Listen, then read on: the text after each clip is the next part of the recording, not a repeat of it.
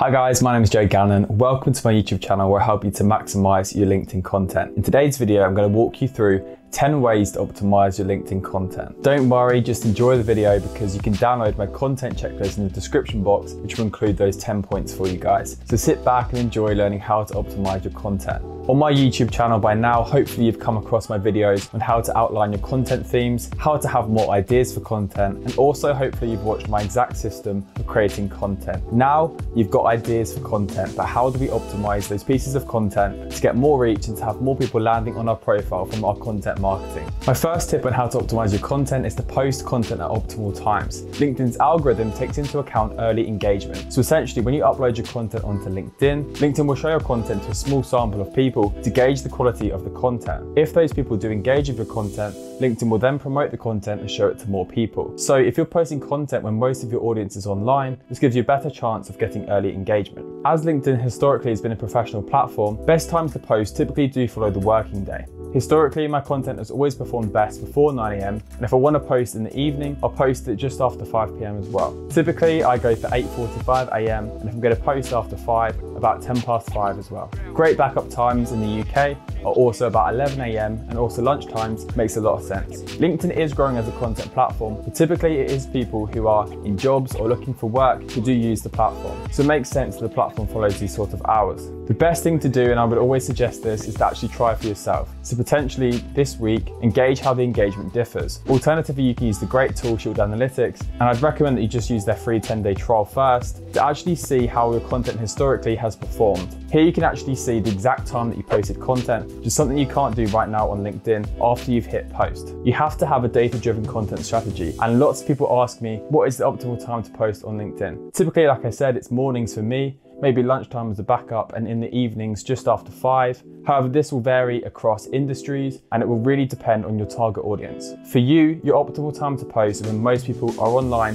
and able to see your content. Also keep in mind that if you are posting content during the working day like videos, you have to subtitle your content because a staggering 80% of people watch video content on LinkedIn without the sound. My next tip on how to optimize your LinkedIn content is to grab attention in the first line of the copy. When we post different bits of content onto LinkedIn, so images, text, videos, and carousels, you have varying levels of space available for us. As a content creator, you need to think about capturing people's attention because there's so much content in the feed. Why should they stop and look at your content? So make the most of this space and really grab the attention in the first lines. Different ways to do this is to use emojis to add some color, maybe post the first line as a title, so use capital letters. You could ask a question to provoke their thoughts. There's so many ways to kind of pique someone's interest and to encourage them to hit see more. And when they do click see more, that's a signal to LinkedIn that someone's interested in your post. And as we know from LinkedIn's latest algorithm change, dwell time, which is how long someone stays in your content for, is one of the ways that LinkedIn now gauges the quality of content. So you want to capture people's attention and keep them on your content. So my third way on how to optimize your content is tied into capturing attention, and that is to say your main message early on.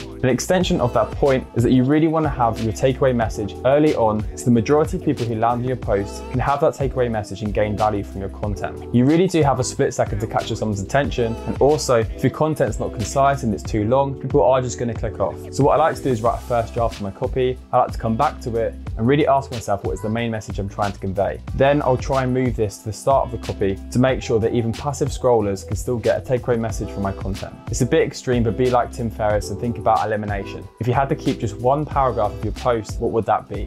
That right there is your main message, and make sure that main message is early on in your content. And again, think about the space you have available to you so you can really format your post and optimize it for LinkedIn. My fourth tip on how to optimize your content is to format to the space available. When you post content across LinkedIn, you actually have varying levels of space available. For example, with text posts, you have 5 lines of spacing, but in contrast, when you upload an image, a video, or carousel, you only have 3 lines of spacing. And you might notice the character limit's different on computer compared to mobile. Tied into my previous points, this is why it's so important to capture attention and to include your main message early. My fifth tip on how to optimize your content is to tag and mention any businesses or any people involved in your content. So this is useful across all social media, and I'd really get into the habit of using the features available to us. So if you mention a person or you mention a business in a post, be sure to tag them. This is useful for so many reasons. On LinkedIn, if you do tag somebody, they'll get a notification that they're mentioned in that post, and they'll be much more likely to engage, which means your content will be seen in the feeds of their audience. Now, hopefully this this tip is a no-brainer. My sixth way on how to optimize your LinkedIn content is to provide value in your content. All of your posts should serve your audience, whether that's to educate them, to inspire them, or to entertain them. So again,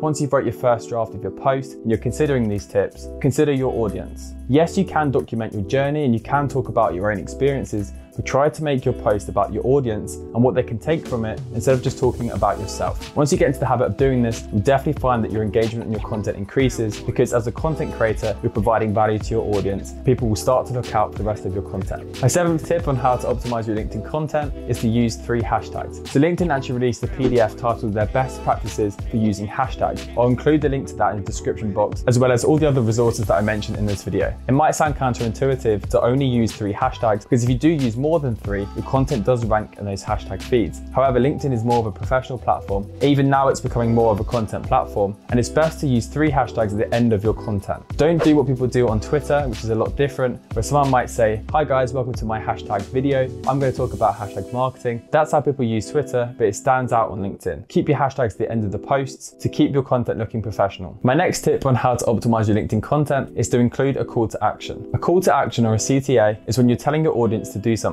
If somebody's got to the end of your text post, they read it all the way to the end, they've got to the end of your video and they've watched you for 60 seconds, now what should they do? You don't want to leave your audience in a limbo, not knowing what to do next, particularly when someone outside of your audience comes across your content. They need to know where to go next. Examples of a CTA might be to encourage someone to share their opinion in the comment section, and as we know, if you get comments on your content, it will show that content to that person's audience. Alternatively, you could direct people to learn more. So I personally like to think about going above and beyond. So if someone's enjoyed your post and it was an idea or a quote you got from a podcast, why not have the podcast link to hand and offer that to them? If they go on to get value from that resource, they will positively associate that you were the person who told them about the information. Or you could direct people to your personal blog, or if you're a business, you could mention that you have a website. Or if your main goal was just to meet people and to learn from other people, you could just encourage people as a CTA to get in contact with you if they enjoyed your post. This leads into my next tip, which I like to call my above and beyond strategy. The reason I love watching YouTube is because YouTube creators really go above and beyond for their audiences. Not only will they just talk about something that they think people should do and they recommend something, they usually will show a tutorial, and they'll also include resources in the description box, like I've done in this video, to help people that bit further. As a content creator, if you can provide additional resources for people, you're really going to help them to get results, and that's how you can turn a casual viewer into a fan of your content. In this video on the screen right now, I walk you through my exact system for creating content, and in that video I show you how to use Notion's web clipper tool to easily store the links to articles, YouTube videos, and other resources that you come across online, which is great to really help your audience and to fulfill that above and beyond principle. My 10th tip on how to optimize your LinkedIn content is to reply to people in the first 2 hours of your post going out. The LinkedIn algorithm gauges early engagement. So when you hit post, your content is shown to a small audience of people to gauge how they're liking the content. If it goes down well, LinkedIn will show your content to more people. Therefore, it's really important in the first couple of hours of your content going out to reply to anyone who has left a comment on your content. Besides, you should be doing this anyway, because that person could have done anything in this moment and they chose to stop and to engage on your content. It's also great to reply to comments with questions to really spark up a conversation. It's critical to hear from your audience the content that they're enjoying, and all of the secrets really do lie in asking them what it is they want to see from you and what other content you could create that would help them. Personally, I like to try to reply to every comment on my content, mainly because I value people's time, but also you can see this as touch points, essentially signaling to LinkedIn that this content is still active and that people are enjoying it. Thank you so much for watching this video. I really hope it's been useful for you guys to find out my 10 ways to optimize your LinkedIn content. Now jump into the description box and download my content checklist, which you can save to your computer and just open it up every single time you go to create content on LinkedIn. Soon that will become a habit, and I promise you, if you're optimizing your posts over a long period of time, you're definitely going to see improved engagement and improved results from your LinkedIn content marketing. If you're not already subscribed to my YouTube channel, please hit subscribe, connect with me on LinkedIn, and I would love to answer any of your questions in the comment section. Thank you for watching. I'll see you in the next video.